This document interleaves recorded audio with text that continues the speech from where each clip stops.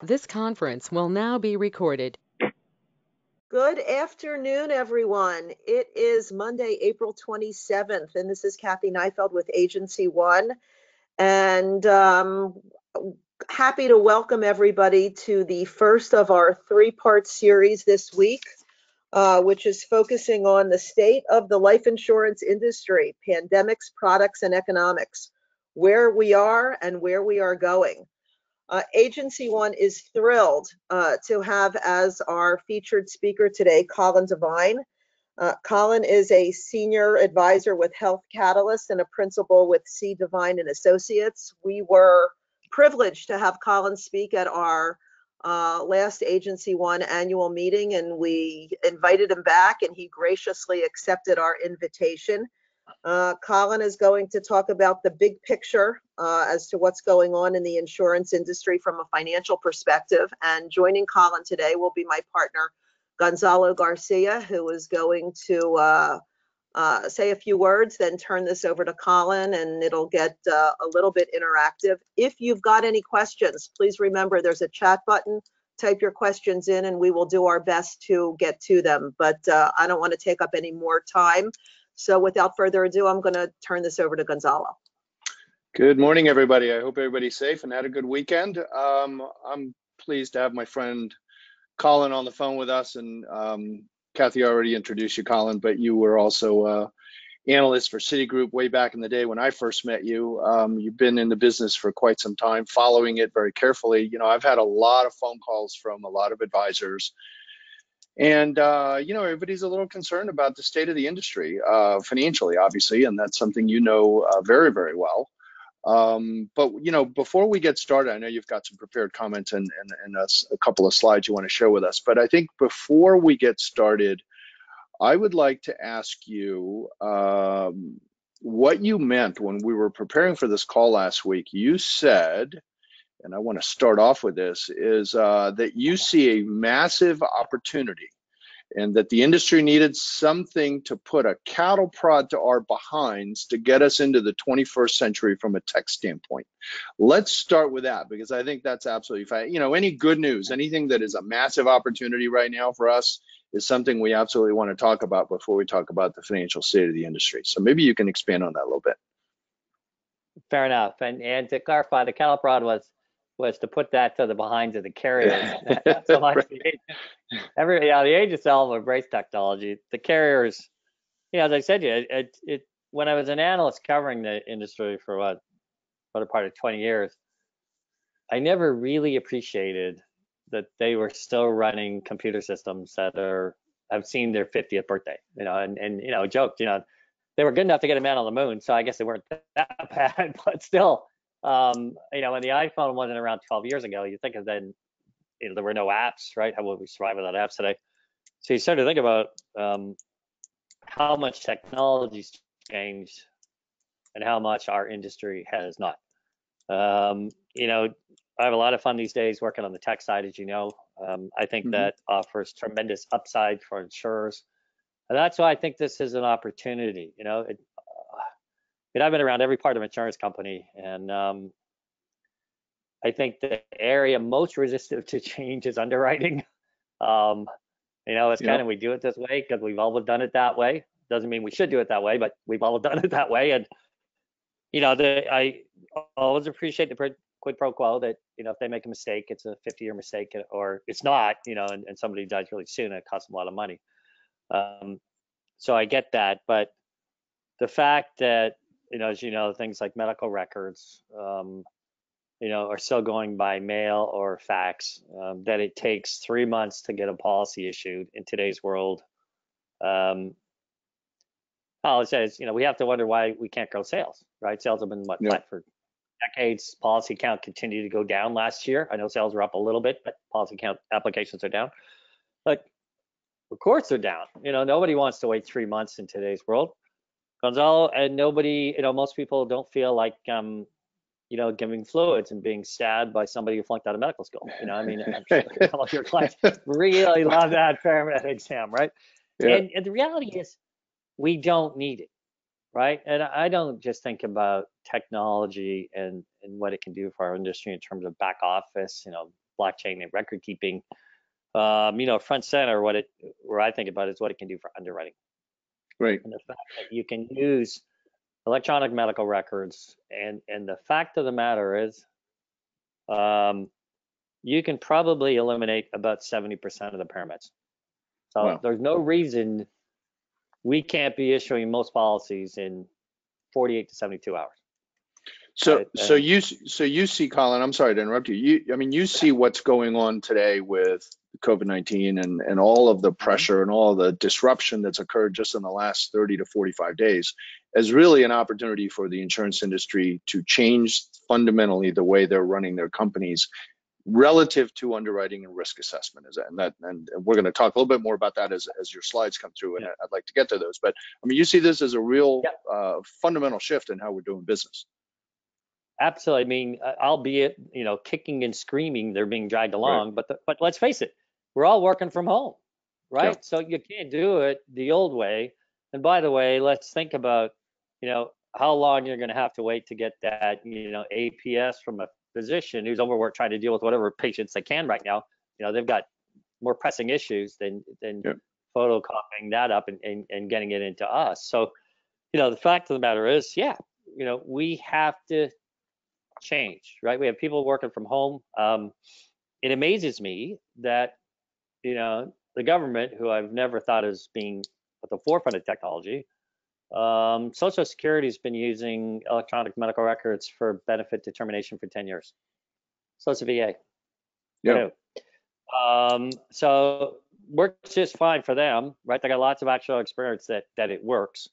And as you know, you're starting to see some carriers finally start to embrace this. And what I think makes it interesting, very interesting, and where we can grow sales, one, it's going to create a much better customer experience, right? Because they're not most of the time getting stabbed. They can get they go in, see you get a policy and get it out the door in a couple days, right? The average time for underwriting is 10 hours. So, I know it takes 3 months to get a policy. Underwriting is 10 hours of that. That helps frame it for everybody. They're going to get it sooner, right? And I think that's how and frankly, as you watch big data analytics come into our business, this is what, Facebook does, Amazon, right? In terms of client profiling, right? The technology is there now to basically underwrite everybody individually, right? You don't need tables, right? There's enough there. Literally on a post 60, certainly on somebody post 65, because you have access to the Medicare Medicaid database, I can literally underwrite everybody individually and match them to about 400 million people. Wow. Real time. Well, real time. I certainly see that as an opportunity, and it's going to change the game of the insurance industry. But let's get to some of the slides, because I know there's probably a lot of questions around what's COVID doing to the insurance companies, what's this low interest rate environment doing to them, and you were kind enough to ask us, kind of some of the key companies that we do business with, and you've got some information on them. So why don't we jump into that, and then we'll take some questions as well from the people. And I'd just like to remind everybody that if you have a question, there is a chat box, and I am monitoring the questions, so I'll try to answer them as we can. Go ahead, Colin. Let's jump right into this. So let's do this. Okay, so there's tremendous opportunity, but I thought I hit today a couple things on the agenda: the state of the industry, capitalization, right? Are people going to be there to pay claims? What do interest rate mean? A lot. Okay, low rates are bad for life companies. They're bad for individuals too, right? Cost of buying income, your savings gone up. Investments, we want to talk about that, if we're going into a credit cycle shift. By the way, we've been there before. Industry came through it just fine. We'll talk about that, we'll look at, and then sort of looking ahead. Okay, state of the industry. All in all, I would say the industry is probably, again, overall, in about the best shape it's ever been in. Okay, there certainly are some pain points, right? There's lots of capital. Liquidity's never been higher, probably too high, frankly, because you can't really have a run on the bank.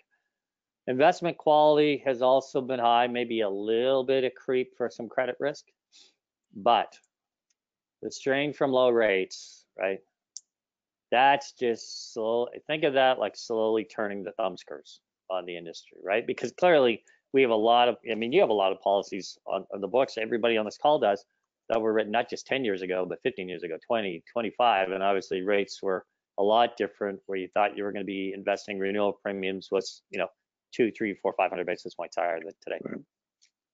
COVID. Okay.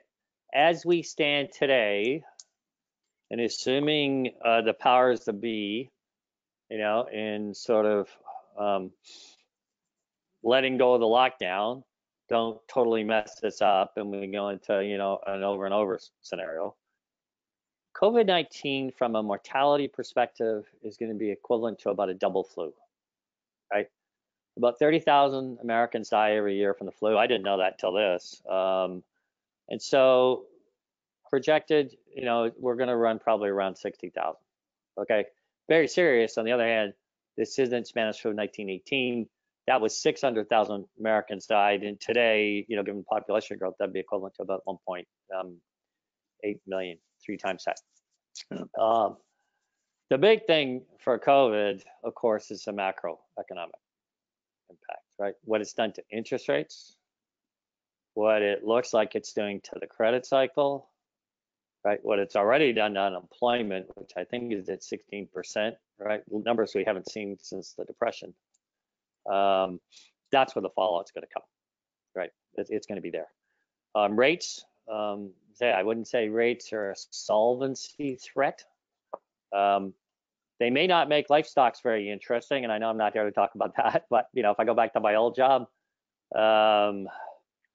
it's going to be very hard to get anybody excited about a life insurance stock. But stocks and solvency are 2 different things. Right. Legacy liabilities, okay, when you're looking at carriers and going, who's staying in this game, who's getting out of this game, right, for everybody to think about. A lot of what drives them is their legacy liabilities, right? The sins of the past, if you like. That could be older blocks of variable annuities, long-term care. I think everybody's pretty attuned to that. Secondary guarantee UL, right? That's one that's a slow creep. But again, you've got, a guaranteed rate in that. The Canadians used to call this term to 100 back in the 80s, and it didn't work out well for them, and it's certainly not going to work out well here. So you got some problems there. And then accounting change. And, folks probably don't think about this a lot. I got to live with it. But it is going to cause some, headlines when you're reading the journal. It may spook the rating agencies and trigger a few downgrades. And so there's 2 ones coming down the pipe. One is credit losses, how they're measured. They're going sort of from a as incurred basis to prospective basis. How many losses do I think I'm going to take? Not how many, I'm booking them as they come. Well, the credit cycle's turned, then my outlook for losses clearly has to change, because right now in things like commercial mortgages, they've been none. So they're likely going to be up. The other one that's out there is this thing called the long duration standard. And again, I don't want to bore everybody to tears, but if they're trying to figure out how does a company like General Electric's going along just fine, end of 18, oops, the wheels go off the bus on long-term care, and they book a $10 billion charge, and you're going, what the heck? Where's that coming from, and why are some other companies maybe trading at 15% of book value? It's because there's a flawed accounting. Certain types of liabilities, which long-term care is one, stay on an insurance company's books at their original underwriting assumptions. Okay, even if they're from 15 years ago when rates were higher, assumed lapses were higher, nobody knew the morbidity. So they could be totally out of touch with reality. And under current accounting, they stay like that until your future cash flow projections go $1 negative. $1 positive, you can't change the assumptions. $1 negative, you mark on the market. Mark on the market, you saw what happened at General Electric, 10 billion charge. You've only seen this type of thing really happen 3 times. And in all the cases, one of which would be Penn Treaty, which is under rehabilitation, companies have basically had to triple reserve. So that's an issue out there. This new long duration standard, bottom line, It's going to do away with that. All liabilities are going to be treated the same. They're basically going to be marked to market. But when that happens, there's going to be multi-billion-dollar charges coming on some companies. So credit losses are effective this year. The long duration standard is going to hit at the beginning of 2022. Stay tuned. Companies are preparing for it now. So as you watch carriers or think about them, you don't have to explain to the client why did, say with General Electric, they just take a $10 million charge, right? Your client's going to freak out. Stay tuned. Okay. Yep. So there's certain liabilities you got to watch. Okay. All right. Oops, we'll go down. Okay. So capitalization. Okay. Most people probably have heard of RBC, or risk-based capital. It's a ratio that compares how much capital a company has with how much regulators think they need. Okay. It's one tool regulators use. Unfortunately, it's certainly on Wall Street, it's become the primary tool. The rating agencies all have their own version of this. It basically applies risk factors, and it looks at things, I try to put it there. Basically, your affiliates, your investment portfolio, your underwriting mortality morbidity, C3 is interest rates, and C4 is business risk, okay? The biggest driver, okay, is C1, or the investment portfolio, okay? RBC, and again, the rating agencies all have very similar models, right? I used to work for S&P long before I came to Wall Street, okay? They all sort of, their actions are governed by what happened to them in the past. And so what their institutional memory is all about investments, right? Regulators, it's all about investments, which is why investment risk is the biggest driver of RBC, right? In an economic downturn, what are you starting to see? Bond downgrades, okay? Right? The lower the rate of the bond, the more capital you got to hold, even if you don't have defaults, okay? Commercial mortgage defaults, they start hitting. What's going to happen then is that C1 charge is going to go up. RBC ratios are going to come down. Okay, that's going to impact stock prices, but that's also potentially going to impact credit ratings. So something to think about that's out there, right? Now, what does it mean as we look at companies? Okay, so let's go down. Okay. We're going to go to the next slide. Sort of looks average RBC levels, as I said, for the industry after 4 years of modest declines, overall went up. The mutuals averaged about 520 last year. Stock insurance 426, and I would view 425 to 475 as AA. So very strong. Okay, but looking out, you got to think it's going to start to trend down out of COVID, and depending on the company, maybe that triggers a rating action, even if it's just a credit watch. So be warned. Okay. Here's what it looks like. Okay, there's the industry walking back to 2002. RBC started in 93. If I watch it right back to that, those numbers started at about 250%. That's when I came into the industry. So you can see they've definitely built up capital. It's been stable. They're well positioned to withstand this. That's why I say there's nothing that should be a solvency event, but that doesn't mean there couldn't be a rating downgrade or two, or companies, have to do some repositioning. So, hey, Colin, got quick question here. Just go back to the previous slide if you don't mind. So you're talking about, 425 to 475 of RBC is really a AA rated company. I mean, there are some very meaningful redundancies on the mutual side and mutual companies. Certainly the stock companies seem to be right at the lower end of that 425 to 475 range. On average, do you see, as a result of some of the things that are happening, any meaningful reductions overall, and do you see them differently for stock or mutuals? I think, Gonzalo, RBC ratios for both companies, if I have to go, where's 2020 going to end? They're going to be down. Okay, they're going to come down because of bond downgrades, mortgage defaults. The NAIC, so the insurance regulators, are still trying to put in place a new system for assessing bonds. That's also going to require more capital. It's interesting because I would tell you, I think the biggest driver of a life company's earnings, solvency, capital is interest rates, right? And then that was number 4 on the list in terms of, Yeah. of Yeah. how the model works. So I don't think this is a perfect model. It is what it is, but what I can tell you is its pressure point is investments, investment quality turns, and these ratios are coming down depending on the company. They're going to be coming down on S&P or Best or Moody's capital models as well. And if they go over, certain triggers, you could see some rating action. Okay. Well, let's take a look at some of the companies that we're working with currently. Yeah. Which I think is your next slide. Sure. I would just add to why you see a difference between mutuals and stock companies. Stock companies are run for the benefit of shareholders, and mutuals obviously policyholders. So, sure. Shareholders care about ROE, that keeps stock prices up. So that's the difference there. Okay, so there's you asked me to pull it up for your top companies, the 10 of them. So there you can see Nationwide off the charts.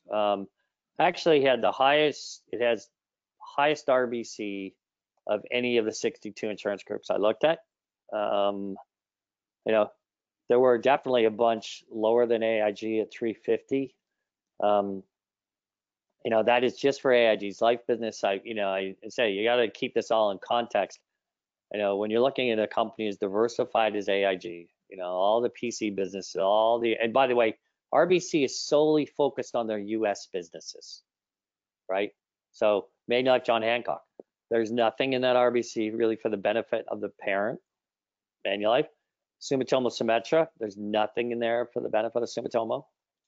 Okay, same with Daiichi Protective. So again, you want to bear that in mind. I look at this, all the companies you're looking at have solid RBCs, none of which should be any sort of regulatory issue in anything that's foreseeable out of COVID, either from a mortality perspective or an investment quality perspective as we stand here today. Right. AIG may be not doing stock buybacks, but there may be a lot of reasons they don't do that. Colin, is there a point in time when too much reserve capital is a dumb balance sheet, so to speak? I mean, is it just you're reserving too much and you don't have enough for other opportunities or initiatives or other growth things that you may be looking for?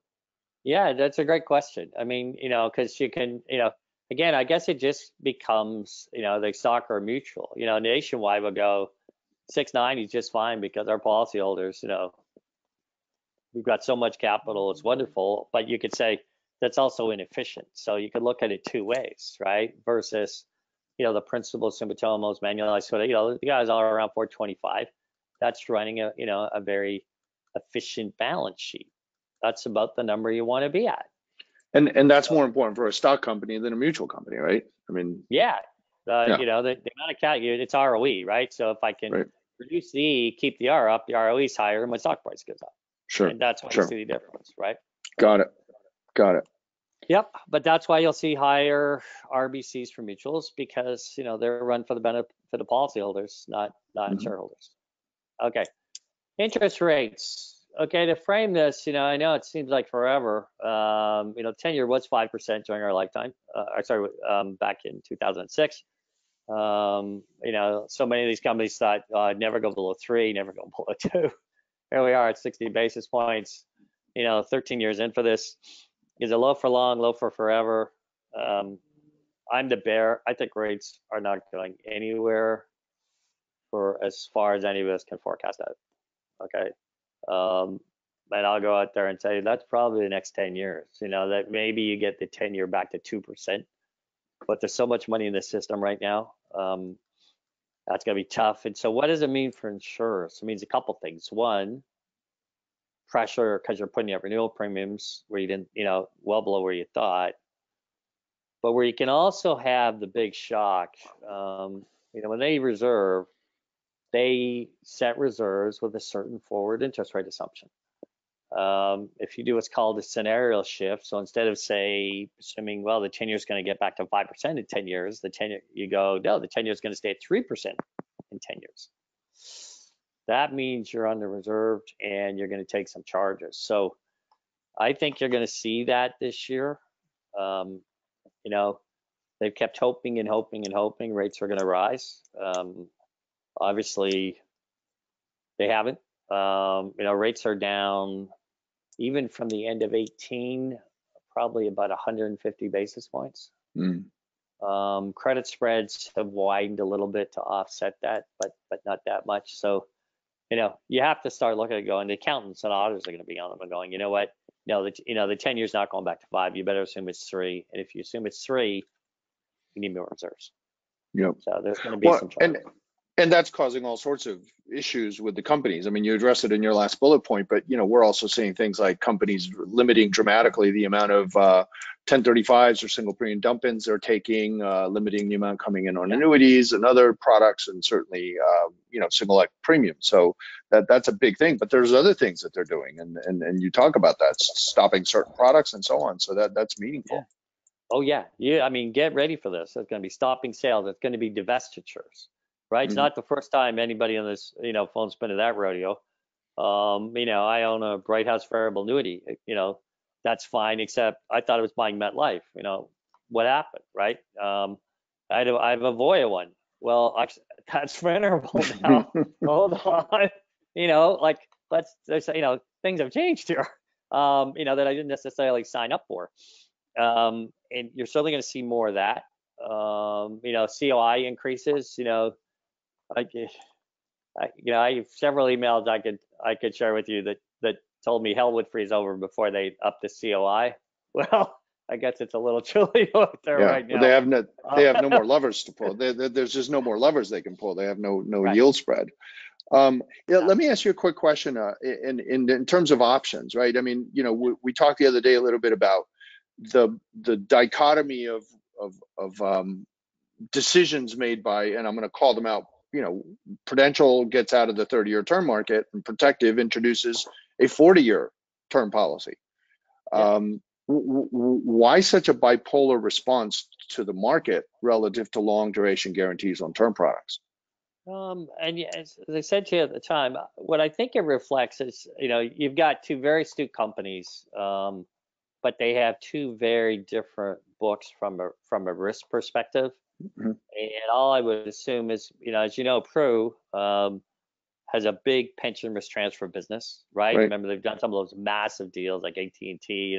There's two they did a couple years back, I think came to about $28 billion. I mean, those are massive deals. It may feel that they just have enough exposure there. Mm-hmm. Protective, on the other hand, again, you think of most of their life exposure are term blocks they purchased. Probably most of that is 10 to 20, right? Yep. They've got a parent, that loves mortality risk, that loves very long dated mortality risk. And so again, I think that's just, everybody's got an appetite. They're looking at global books, and Protective's now obviously part of something bigger in Daiichi, and they're balancing it that way. But they're both, each of them, I would consider one of the more astute risk managers. Right. So it's not by accident, but if you had to guess or speculate, I should say, it would be that. They're just looking at their overall book. Right. And I just wanted to point that question out because and I get it from a number of folks that I talk to. There's nothing inherently wrong with getting out of the 30-year term business or adding a 40-year term product. It's just the companies are just run differently and they have different financials. So I just want to make a point that there's nothing wrong with either company, right? Yeah, there's nothing wrong at all. I mean, Protective is not in the pension risk transfer business. Yeah. And yet for Pru, that's 15 to 20% of the company, right? Yeah. So again, it's just a question of where you are and what your overall book looks like. So that's the biggest thing. But these options are not going to change. We're closing in on time, and I did want to ask you one. I know you've got one more thing you wanted to cover here at the end, but I did want to ask you one final question, and I'll let you kind of go through these quickly, and then we'll finish up with a question. Okay, so as I mentioned, there's average investment yields coming down. Companies have done a better. I've slowed it, but steadily down. You see what rates have done. Okay, investments, like I said, investment risk has been stable, Okay, nobody's had any losses, right? We had the best credit market we've seen in probably 20 years. Okay, everybody can get these size. That's what the mix, bottom line, life companies are mostly investor grade bonds, very little on high yield, 3.6%, very little on equities, right? Okay, 11% of commercial mortgages. These are very conservative portfolios. Okay, there's another way to look at. When I looked at high risk assets at the rating agency, we sort of looked at below investment grade, common equities, real estate, and other like hedge funds. You can see it's been very stable at about 8%. Right? It really, there's nobody out there on a limb. Okay, credit losses. Okay, so if this thing goes south, what's going on? The industry's been to this rodeo before. You can see in 2009. Okay, yeah, we took a lot of credit losses. Otherwise, they were pretty stable, right? And the industry kept going. Nobody went down, right? AIG's issues had nothing to do with this insurance business. Its policyholders are never at risk, right? It's a completely separate thing that would have impacted shareholders, but not policyholders. Okay, this industry can take investment losses. It's like the old Timex, slogan: takes a lick and keeps on ticking. We can take that because we have cash flow, right? That cash flow keeps coming in. That's what gets them through troubles. Okay, so look it up. Demographics are great. Capital investments, yes, we're gonna take a few shots, but we can drive right through that. I don't see any COVID-driven failures. Technology is where the opportunities coming. Thank God. Finally, we're going to get into. I'd be happy if we got in the last century, along this century. But hey, hope springs eternal. We're getting there, and you're seeing some of that. And then I'll just leave this for who thinks we haven't things change. Here's a list of companies. Where are they now? So as much as it seems like we haven't been through this, I have to admit you, we've seen a lot of change. Yeah, that's incredible. And I've been in this business long enough to know that I did business with almost every single one of those companies. So, Colin, so just in conclusion, because I think a lot of people dial into this to see really, one of the things that we wanted to ask you is, if you were in sales, if you were in production today, two quick questions. What should you be concerned about? And what should you be capitalizing on?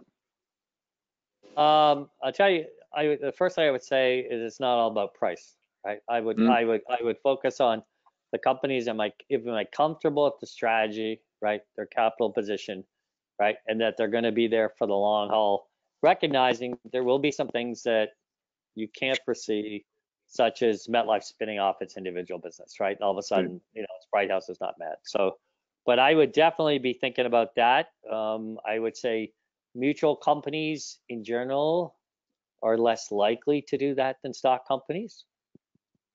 Okay, but there's no guarantees on that. And then the second thing I would focus on is companies that are starting to embrace technology, right? We've got to generate sales, right? Americans maybe are figuring out they really do need life insurance. As you know, one of the other things I am is an advisor for the Alliance for Lifetime Income. They need retirement income planning desperately. But we've got to make these products easier to buy, right? Without the stabbing and the pyramid. And I would be looking at companies that are embracing technology because they're going to help you drive sales, right? They're going to help you get it right, punch that ticket for your client. They're going to help you upsell the client and identify other needs. I need companies that I believe are there to go the distance. And I need companies that can embrace technology and aren't afraid of it. Got it. There's one quick question from two quick questions here. Thoughts on Phoenix Life? I haven't really looked at Phoenix, so I couldn't comment, right? If I recall, isn't that owned by one of the hedge funds now? Yeah. Yeah. But there's an example of how things change, right? There's another one, how things change. Right. And then are whole life from mutuals more at risk than other policies?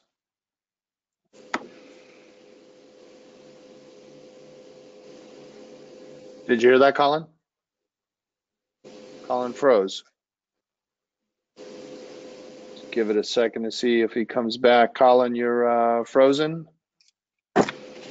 Hey, Gonzalo, I'm going to text him. Hold on one second. Yeah. Okay. Well, I would. I'll just kind of begin to bring this to a conclusion for those that are left on the call.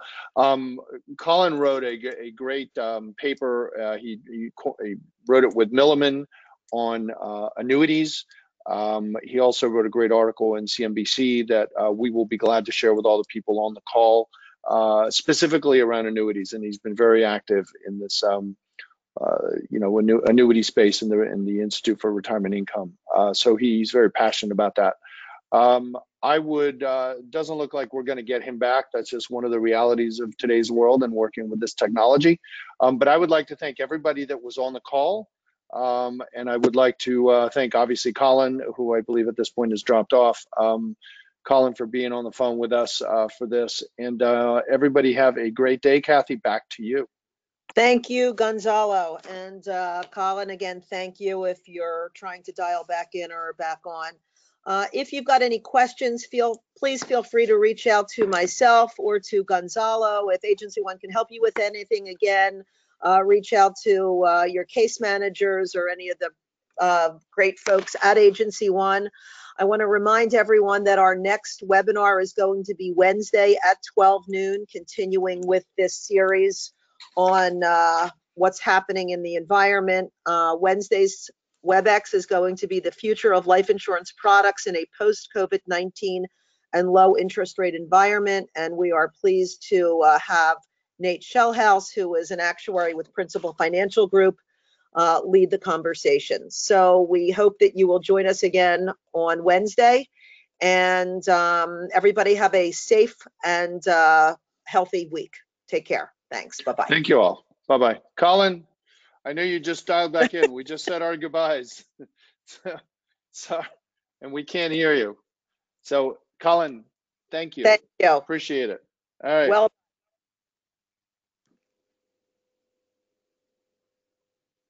All right.